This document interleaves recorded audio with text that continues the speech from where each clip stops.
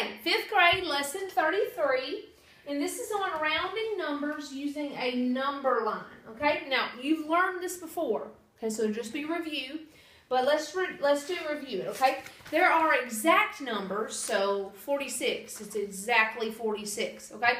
Then there's numbers that are rounded. Do you remember what rounded number means? Yes. You try to find the nearest number, okay? Now, if I told you to round 46 to the nearest tens, okay? So you got to focus on what they wanted you to round it to, the nearest 10, okay? And so that tells you, am I focusing on the ones place? No, I'm focusing on the tens place because we're rounding it to the nearest tens. So let's start with tens.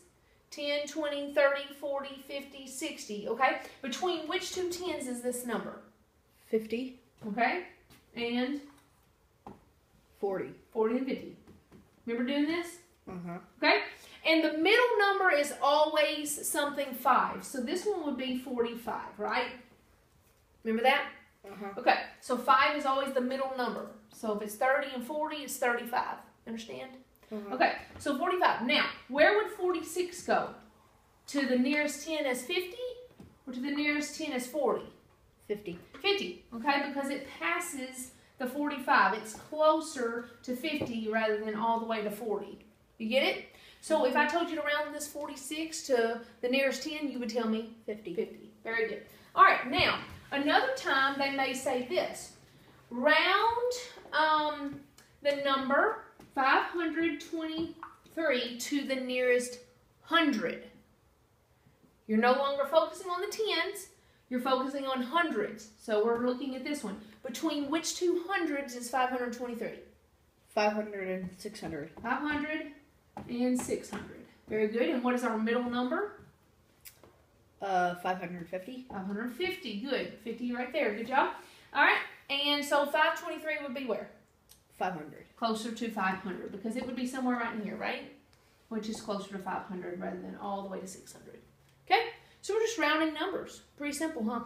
Uh-huh. Okay. Another way that you may learn when you get older, and if you don't like this way, it's fine, but another way that you can do this, if I told you to round to the nearest 100, you're going to underline it. Okay? Then you're going to always look to the number to the right. And you're going to ask yourself, is it 5 or higher? Is that number 5 or higher? No. No. So this number stays the same, and then you just add your zeros. But if it was 5 or higher, I'm going to say I want to go to the nearest hundreds. I would underline my hundreds. I would look at my number to the right. Is it 5 or higher? No. I mean, it's the same, right? Is it 5 or higher? Yes. Yes. So this number would change, and then you would add your zeros. Okay?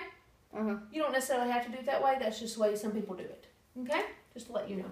All right. That is lesson 33. Okay, and then one last thing. Let's say we're working with the number 550.